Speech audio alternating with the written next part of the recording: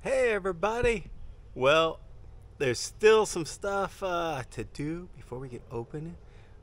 Most of my work now that's left is outside work, landscaping, and a bunch of stuff outside because the inside of the villas still need work, but it's just kind of decorating work, cleanup, and touch-up work. I'm out here, and one of the things that we need to get put in is an exit button for the main driveway gate. We're Douglas and Esperanza, and we decided to leave our lives in the US, sell almost everything we own, and move to Baja California Sur, where we decided to start a resort in the magical town of Laredo, Mexico. Please come with us to follow our journey and live before you die.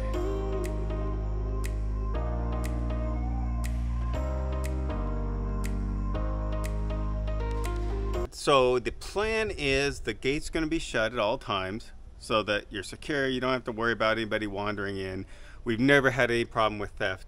We've been building here for a year. There's tools everywhere all the time, and we've never had anything stolen. The gates usually open all day long when they're working here, but we like the security, and nobody's going to wander in of having the gate closed. So the gate's going to be set up so it will automatically close after you drive through it, which is pretty common for a driveway gate.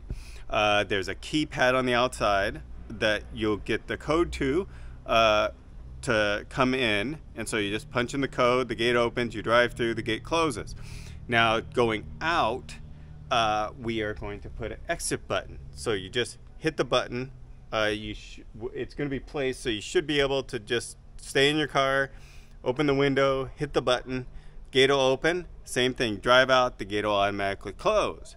But I have to get a wire from the gate opener here over to the wall where the exit button is going to be, where you could drive up.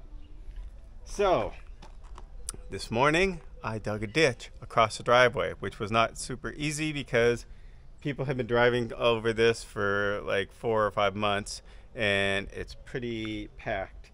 But got the ditch dug. I just have to put a low voltage, basically it's just a switch over there. I'm not going to run power over there to light it up or anything because we've got a nice big light up here and I'm not going to worry about that. So I'm going to put some I've got actually direct burial cable, so I really don't even need conduit, but this is so rocky and it's going to be driven over.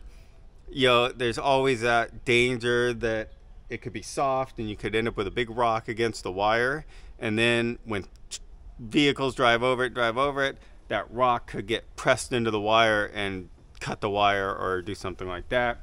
So extra level protection, I'm just going to stick the wire in a conduit. It's just mainly to protect it from stuff driving over it. I'm out of conduit, so I'm going to use a water pipe. Basically the same thing. It's going to be all underground, so it doesn't really matter that it's not UV resistant. And we're going to get this exit button mounted so that we can open the gate, because right now we use remote controls. To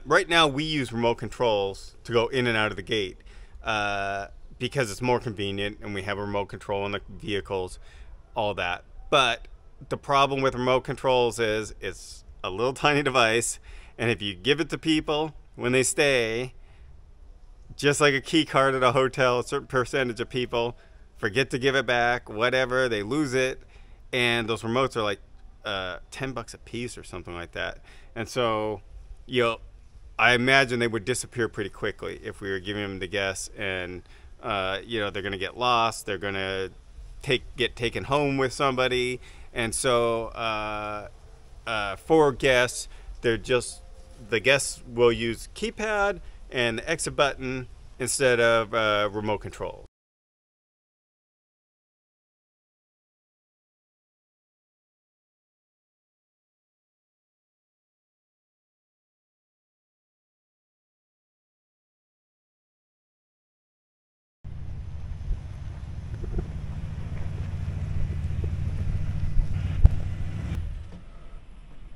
I got. What in the world? I didn't get them all though. There's more? They only had 20. They have 20 more coming, but we bought 25. So. Oh my goodness. 20, Those are beautiful. and they are beautiful, big palms. We paid a lot of money for them. I'm super excited, but I'm super horrified Oh, we have to plant because now I them have to all. plant 25 of these, dig the holes, mix the compost, put them in. There's a lot of work. Yeah. It is Saturday, and Hurricane Norma is coming just south of us, and it's been very erratic. Originally they said we weren't going to get anything from it, and then they said some rain and wind, and now we're supposed to get a decent amount of rain and wind. They are just getting hammered down in Cabo and La Paz by Hurricane Norma, so we're hoping that it will stay south of us, but it's hard to tell. Anyways, this morning I got some guys out here and had them dig all the holes for all of the areca palms that I got, or I used to call them areca palms, but down here it's areca. I am going to plant them. We just got the holes dug, and they stuck the plants in the holes mainly because of the hurricane. That this way they won't be able to blow over and won't get any breakage or anything. I'm gonna leave them tied up until I get them planted, and I'm not gonna. We've got the hurricane that's coming in tonight. It's already starting to rain and wind a little bit, so I'm not working outside today. I've been working inside. I actually got to do my first kind of little bit of maintenance mode. Like I'm going to be the maintenance man for Pufferfish Villas, and so a part of that is going to be every morning I take care of the pool, I check the chemicals, vacuum the pool, and make sure everything's great out here. So we have a storm coming. So I've taken in all the umbrellas, I've taken in all the cushions over there because the cover on the cabana is bamboo, and dust and dirt settles on the top of it. And then when it rains really hard like this, all that like dirty water drips down through there. I didn't want to have to clean the cushions, get them all covered with dirty, muddy muck. So all the cushions are in the lavanderia. And then we'll just rinse this down once the storm's over, and we don't have to worry about cleaning all the cushions. All right, Esperanza's here. Go ahead. I have the iron and the fire extinguisher for Villa 1. Villa 1 already has an iron in there. It does? Yeah. Villa 2 needs an iron, I think. Or maybe I'm wrong. I don't know. I don't know. I'm going to go look. Esperanza is working in the lavanderia where we have a bunch of stuff that we ordered. It's just a mess in there. And she's getting that all organized and put together. And I am planting our beautiful areca palms. And so we hired some guys to dig the holes. I think it's going to cost us about 40 bucks, 30 or 40 bucks to get all these holes dug. It's probably worth it because I would have killed my back doing it. So they just dug holes, and I've been planting these this morning. Just incredible. And there'll be a walkway right here through, and then planting them down this way, all the way up to the front. So I think I've gotten like 15 of them, planted 14 or something, and I just have the few rest to go. And it's pretty easy for me because I don't have to dig the holes. So just putting it in, mix up some compost. I've got compost here in this pile that I moved over here, and good soil from the arroyo over in this pile. I mix them together, 1 part compost, 2 parts soil, and that gives me my planting soil that I'm using to plant these plants with. And I use this mix with all of the oleanders and everything else I planted, and they are just going fantastic. They've been flowering, tons and tons of new growth on these things. This one's got buds all over it. You can see the other oleanders down here all have flowers and buds and new growth on them. So this potting soil, or planting soil, from the compost I got from the ranch is awesome. So I'm gonna get back to work before it gets any hotter, get the rest of these guys planted, and I'll show you when I get done. Before I get back to work, let's look real quick and see what Esperanza's doing in here in the lavender area. Wow, you had a pile of boxes coming out the door. You were right. Villa 1 had an iron and ironing board, but no fire extinguisher. Yep. And so I put the iron in Villa 2, and now I realize we need an ironing board. No, we do. We have one. It's up in the trailer. Oh, phew. We had two. I just didn't bring them both down. Perfect. So Esperanza is getting all of our supplies to run our resort. Cleaning stuff. There's more cleaning stuff. You know, dish soap, hand soap. This is supplies for in the villa, and she's got just tons of stuff. We get so many things, and Esperanza works so hard for so long, ordering. I don't know how many hundreds of orders she put in to get everything we need to run this resort, everything to decorate it. I've been just handling construction, and you've been handling sourcing everything else for the resort. So, all of our operating supplies, all of our decorating stuff, all of the furniture, everything. So if anything's missing, my fault. Yeah, it's your fault. I just did the buildings. So that's my responsibility. Yeah, so if anything's and wrong the with the landscaping. building. Yeah, if it's building or landscaping, that's my problem. You call me. That's right. If you don't like the silverware or the sheets, Yep. that's Esperanza's. You will like the sheets, issue. though. I can pretty much guarantee you that. All right, I'm gonna get back to work and let you get back to work. All right. And Esperanza's I gotta wash. doing the dishes in our new dishwasher. Gotta wash everything.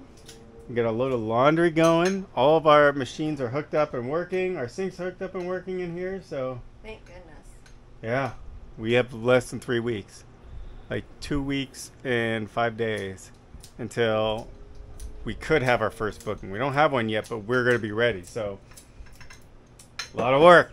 All right. Whew, I'm winded, but I got all of the trees planted. Let's take a look here. And you can see here how it's really kind of defines the resort area from the parking lot area, and really happy. These palms are beautiful here. I am working today on irrigation because otherwise I'm gonna have to water all these palms by hand. I have an irrigation pipe right here. It comes out next to the first palm. This pipe is connected back to our all of our automatic valves that are on the timer. So and it's all ready to go. In fact, if I turned it on right now, water would come out here. So all I have to do is put sprinkler heads or bubbler heads at each of the plants here, and then we will have this all automated. I will put a schedule in for it to be watered, and then I don't have to worry about it anymore, which is really good because if I had to water all these plants by hand, it literally would take me 2 or 3 hours at least to water everything by hand. All right, I have all the sprinklers now plumbed up. All I have to do now is dig the ditch to bury them. And this system I've used all throughout the property. It has been very reliable. I've been using it for almost a year now. here's an old head here. I'll show you how it works. Basically, it's just a threaded PVC male, macho in Espanol, with a hembra or female cap, tapon, on here. And then how much you screw down this cap, if I can get it on here, how much you screw down this cap determines your water flow. And this one I'm going to put tight because I don't want any water out of that one right now. So this system costs pennies on the dollar per sprinkler head. Super fast to put in, and usually I just try to run the line right where I can just put a T off the line and then put that cap head on there. And I have found, you know, they have all these sprinkler heads. They're supposed to be pressure equalizing, so they have the same flow no matter what the pressure. I've never seen had them work that well. I used those all at my other last house and always had problems with them. And they're really expensive and they break down, and it was just a pain. This system, I am surprised that I have a lot of these lines that I put in a year ago when they were on a water system from up at the trailer. I ran them for a year. I put them over to this water system down here, which is different pressure. I added all kinds of sprinkler heads onto these lines, and I've never had to readjust the other the other heads that were already on the line. Everything just keeps pumping out the same amount of water, and so it's really easy system to put in, maintain, and the good thing is everything is readily available here. Always think of maintenance, and I always think of, you know, it takes me 2 weeks to get something from the US on Amazon. So if I put in a Rainbird or Orbit sprinkler head and then I don't have any backup sprinkler heads and one breaks, now what am I going to do? I'm going to have to cap off that head, wait a week, 2 weeks till I can get one order from the US to repair it. Here, every store in town, every hardware store in town, which is a lot of them, has these parts. I can go get, and I have a bunch of them here because, you know, I buy a bunch of backups anyways. And so I'm going to have the part here. I need to fix it. If I don't, I just go to the store, 10 minutes, get it, and get everything fixed. So that's part of the philosophy I've been using here, is that everything I do, I want to have all the maintenance be able to be done locally, and all of the maintenance be able to be done by local tradesmen if I can't do it. Because right now I'm doing it, but what if I go on vacation and something breaks? If I go on vacation and sprinkler breaks, or some crazy water pump breaks that I got from Germany because it's really cool and awesome, well, that's great. The plumber here is going to walk in there. He's going to look at that fancy German water pump and he's going to say, I don't know how to fix this. We don't have any parts for this here. But if I buy a water pump or something from here, which is what I did with everything, and use parts from here to install it, then any plumber in town, I can call up, say, I need a plumber out there, this broke. They can send a plumber out. The plumber walks in. He knows exactly how to fix it. He's probably got the parts with him. It's easy, quick, and inexpensive fix. Now I have to dig and bury all these lines. Luckily, I only bury them a little bit under the ground, just so they're under the surface. And then I am going to come back and paint all these sprinkler heads. And that's for two reasons. One, I paint them a brownish gray, and then they just blend in with the dirt, or the whatever's there. There's going to be gravel all in here, decorative gravel. And then number two is PVC does not have any UV inhibitor in it. So PVC will get brittle in the direct sun, the white PVC pipe, and eventually it gets really brittle, and you can just step on it and it'll crack, break into pieces. If you paint it, it doesn't get brittle because the UV can't get to the plastic, and then it stays pliable and you don't have the problems of brittle PVC pipes. Thanks everybody for watching. We are in the final push now. It is been crazy the last few days trying to get ready. I'm in villa number 1, which is actually pretty much completely ready, cleaned, and ready to be rented. But villa 2 still needs a lot of touch-up and cleaning. We've got to move out. And outside, I've been working on landscaping. I got about 5 dump truck loads of gravel and sand for all of the parking lot and flower beds yesterday. I've spread a lot of that. I'm working on it again the next couple days, so I'm pretty sore. But I'm still working hard to bring you guys videos every Friday, so don't worry. I mean, I'm up this morning. It's 4:12. I've been up since 3 o'clock working on a video, and this is what I have to do for all my computer work, because I usually try to work outside from dawn to dusk, which is about 6 to 6 here right now. And so I need to get my computer work done before 6 a.m. because after 6, I pretty much eat dinner and go to bed because I'm exhausted by the end of the day. I've been getting up early the last couple of mornings, 3 a.m., working on Airbnb website, VRBO website. I've got a direct booking website almost done and ready to go up. So definitely look for that and everything else.